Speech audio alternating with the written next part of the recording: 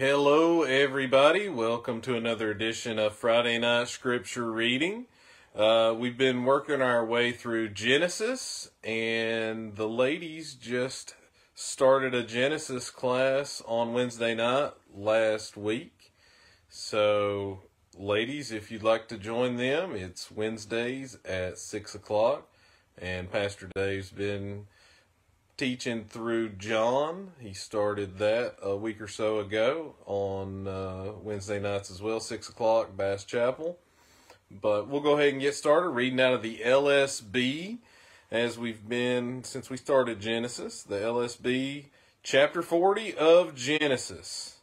Now it happened that after these things, the cupbearer and the baker for the king of Egypt offended the Lord and king of Egypt.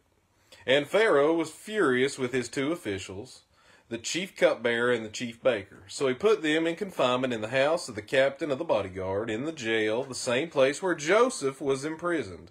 And the captain of the bodyguard appointed Joseph as overseer over them. And he attended to them, and they were in confinement for some time.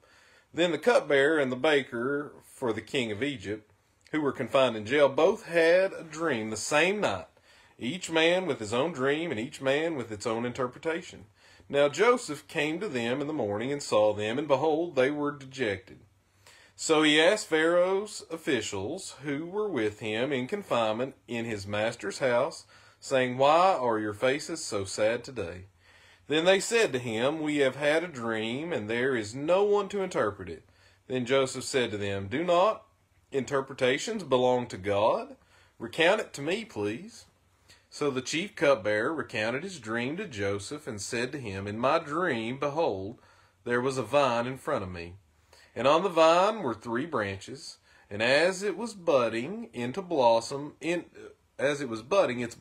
came out, and its clusters produced ripe grapes. Now Pharaoh's cup was in my hand, so I took the grapes and squeezed them into Pharaoh's cup, and I put the cup into Pharaoh's hand. Then Joseph said to him, This is the interpretation of it. The 3 branches are 3 days. Within 3 more days, Pharaoh will lift up your head and restore you to your office. And you will put Pharaoh's cup into his hand according to your former custom when you were his cupbearer. Only remember me when it goes well with you. And please show me loving kindness by remembering me to Pharaoh and getting me out of this house. For I was in fact stolen from the land of the Hebrews, and even here I have done nothing that they should have put me into this pit.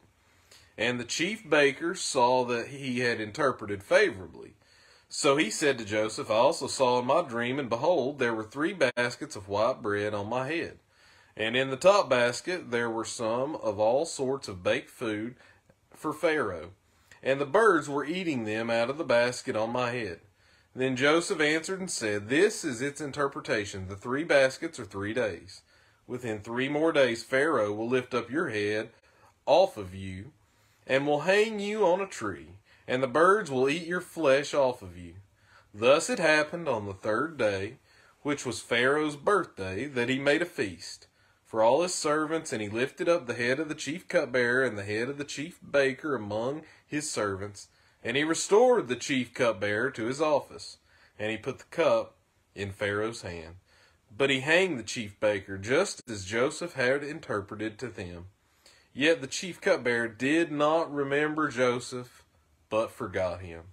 Genesis chapter 41. Now it happened at the end of 2 full years that Pharaoh had a dream, and behold, he was standing by the Nile. And behold, from the Nile there came up 7 cows, sleek and fat, and they grazed in the reeds. Then behold, 7 other cows came up after them from the Nile, ugly and thin, and they stood by the other cows on the bank of the Nile, and the ugly and thin cows ate up the 7 sleek and fat cows. Then Pharaoh awoke. He again fell asleep and dreamed a second time, and behold, 7 ears of grain came up on a single stalk, plump and good. And behold, 7 ears, thin and scorched by the east wind, sprouted up after them. And the thin ears swallowed up the 7 plump and full ears. Then Pharaoh awoke, and behold, it was a dream. Now it happened that in the morning his spirit was troubled, so he sent and called for all the magicians of Egypt and all its wise men, and Pharaoh recounted to them his dream. But there was no one who could interpret them to Pharaoh. Then the chief cupbearer spoke to Pharaoh, saying, I would bring to remembrance today my own offenses. Pharaoh was furious with his servants, and he put me in confinement in the house of the captain of the bodyguard, both me and the chief baker. And we had a dream on the same night, he and I. Each of us dreamed according to the interpretation of his own dream. Now there was with us a Hebrew youth, a slave of the captain of the bodyguard, and we recounted them to him, and he interpreted our dreams to us. To each one he interpreted according to his own dream. And just as he interpreted for us, so it happened. He restored me in my office, but he hanged him. Then Pharaoh sent and called for Joseph, and they rushed him out of the pit. And he shaved himself and changed his clothes, and he came to Pharaoh. And Pharaoh said to Joseph, I have had a dream, but no one can interpret it. Yet I have heard it said about you that you hear a dream and that you can interpret it. Joseph then answered Pharaoh, saying, It is not in me. God will answer concerning the welfare of Pharaoh. So Pharaoh spoke to Joseph. In my dream, behold, I was standing on the bank of the Nile, and behold, 7 cows, fat and sleek, came up out of the Nile, and they grazed in the reeds. And behold, 7 other cows came up after them, poor and very ugly and lean, such as I had never seen in all the land of Egypt in regard to ugliness. And the lean and ugly cows ate up the first 7 fat cows. But they devoured them, and yet it could not be known that they had devoured them, for they were just as ugly as before. Then I awoke. Then I saw also in my dream, and behold, 7 ears, full and good, came up on a single stalk. And behold, 7 ears, withered, thin, and scorched by the east wind, sprouted up after them. And the thin ears swallowed the 7 good ears. So I told it to the magicians, but there was no one who could declare it to me. Then Joseph said to Pharaoh, Pharaoh's dreams are one and the same. God has declared to Pharaoh what he is about to do. The 7 good cows are 7 years, and the 7 good ears are 7 years. The dreams are one and the same. And the 7 lean and ugly cows that came up after them are 7 years. And the 7 lean ears scorched by the east wind will be 7 years of famine. It is as I have spoken to Pharaoh. God has shown to Pharaoh what he is about to do. Behold, 7 years of great abundance are coming in all the land of Egypt. And after them 7 years of famine will arise, and all the abundance will be forgotten in the land of Egypt. And the famine will ravage the land, so that the abundance will be unknown in the land because of that subsequent famine, for it will be very heavy. Now, as for repeating of the dream to Pharaoh twice, it means the matter is confirmed by God, and God will quickly bring it about. So now let Pharaoh look for a man understanding and wise, and set him over the land of Egypt. Let Pharaoh take action and appoint overseers over the land, and let him exact 1/5 of the produce of the land of Egypt in the 7 years of abundance. Then let them gather all the food of these good years that are coming, and let them store up the grain for food in the cities under Pharaoh's authority, and let them keep watch over it.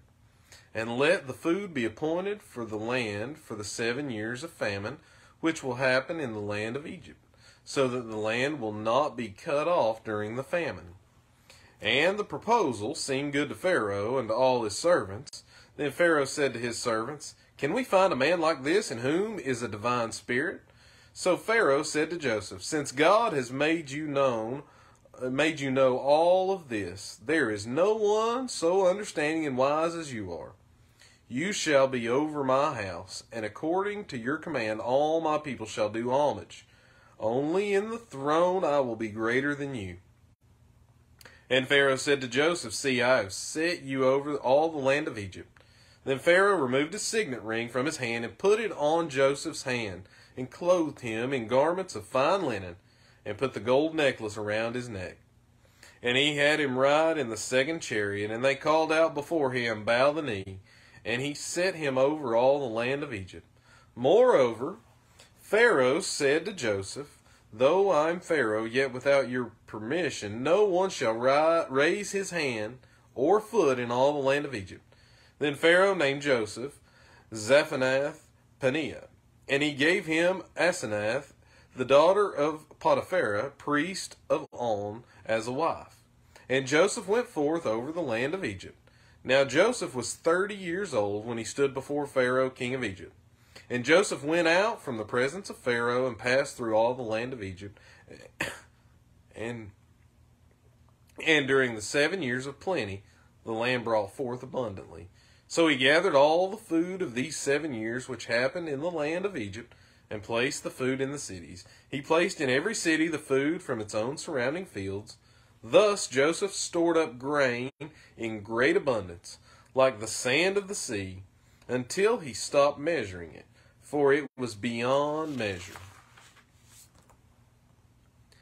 Now, before the year of famine came, 2 sons were born to Joseph, whom Asenath, the daughter of Potiphera, priest of On, bore to him. And Joseph named the firstborn Manasseh, for he said, God has made me forget all my trouble and all my father's household. And he named the second Ephraim, for he said, God has made me fruitful in the land of my affliction. Then the 7 years of plenty which had been in the land of Egypt came to an end. And the 7 years of famine began to come, just as Joseph had said. So there was famine in all the lands, but in all the land of Egypt there was bread. Then, as to the land of Egypt, then all the land of Egypt was famished, and the people cried out to Pharaoh for bread. And Pharaoh said to all the Egyptians, Go to Joseph, whatever he says to you, you shall do. Now the famine was over all the face of the land, and Joseph opened all the storehouses and sold to the Egyptians, and the famine was severe in the land of Egypt. Now all the earth also came to Egypt to buy grain from Joseph, because the famine was severe in all the earth. Genesis chapter 42. Now Jacob saw there was grain in Egypt, and Jacob said to his sons, Why are you staring at one another? Then he said, Behold, I have heard that there is grain in Egypt. Go down there and buy some for us from there, so that we may live and not die. So 10 brothers of Joseph went down to buy grain from Egypt. But Jacob did not send Joseph's brother Benjamin with his brothers, for he said, Lest any harm befall him. So the sons of Israel came to buy grain among those who were coming, for the famine was in the land of Canaan also. Now Joseph was the one in power over the land. He was the one who sold to all the people of the land, and Joseph's brothers came and bowed down to him, with their faces to the ground. And Joseph saw his brothers and recognized them, but he disguised himself to them and spoke to them harshly. And he said to them, Where have you come from? And they said, From the land of Canaan to buy food. But Joseph recognized his brothers, although they did not recognize him. And Joseph remembered the dreams which he had about them, and said to them, You are spies. You have come to look at the nakedness of the land. Then they said to him, No, my lord, but your servants have come to buy food. We all are sons of one man. We are honest men. Your servants are not spies. And he said to them, No, but you have come to look at the nakedness of our land. So they said, Your servants are 12 brothers in all, the sons of one man in the land of Canaan. And behold, the youngest is with our father today, and one is no more. And Joseph said to them, It is as I said to you, you are spies. By this you will be tested. By the life of Pharaoh, you shall not go from this place unless your youngest brother comes here. Send one of you, that he may get your brother, while you remain confined, that your words may be tested, whether there is truth in you. But if not, by the life of Pharaoh, surely you are spies. Then he put them all together in prison for 3 days. And Joseph said to them on the 3rd day, Do this and live, for I fear God. If you are honest men, let one of your brothers be confined to in your prison. But as for the rest of you, go, bring grain for the famine of your households, and bring your youngest brother to me, so your words may be proven true, and you will not die. And they did so. Then they said to one another, Surely we are guilty concerning our brother, because we saw the distress of his soul when he begged us. Excuse me. When he begged us, yet we would not listen. Therefore this distress is come upon us. And Reuben answered them, saying, Did I not tell you, saying, Do not sin against the boy? Yet you would not listen, so also his blood, behold, it is required of us. Now they did not know that Joseph was listening, for there was an interpreter between them. And he turned away from them and wept. Then he returned to them and spoke to them, and he took Simeon from them and bound him before their eyes. Then Joseph gave a command to fill their bags with grain, and to restore every man's money in his sack, and to give them provisions for the journey. And thus it was done for them. So they loaded their donkeys with their grain and went from there. Then one of them opened his sack to give his donkey fodder at the lodging place, and he saw his money, and behold, it was in the mouth of his sack. So he said to his brothers, My money has been returned, and behold, it is even in my sack. And their hearts sank, and they turned trembling to one another, saying, What is this that God has done to us? Then they came to their father Jacob in the land of Canaan, and told him all that had happened to them, saying, The man, the Lord of the land, spoke harshly with us, and took us for spies of the country. So we said to him, We are honest men, we are not spies. We are 12 brothers, sons of our father. One is no more, and the youngest is with our father today in the land of Canaan. Then the man, the Lord of the land, said to us, By this I will know that you are honest men. Leave one of your brothers with me, and take grain for the famine of your households, and go. But bring your youngest brother to me, that I may know that you are not spies, but honest men. I will give your brother to you, and you may trade in the land. Now it happened that they were emptying their sacks, and behold, every man's bundle of money was in his sack. And they and their father saw the bundles of money, and they feared. And their father Jacob said to them, You have bereaved me of my children. Joseph is no more, and Simeon is no more, and you would take Benjamin? All these things are against me. Then Reuben spoke to his father, saying, You may put my 2 sons to death if I do not bring him back to you. Put him in my hand, and I will return him to you. But Jacob said, My son shall not go down with you, for his brother is dead, and he alone remains. If harm should befall him on the journey on which you are going, then you will bring my gray hair down to Sheol in sorrow. And I think we'll stop there. If the Lord wills it, we'll see you Sunday morning. Corporate worship is at 11 a.m. Sunday school is at 10 a.m. Have a great weekend. Goodbye.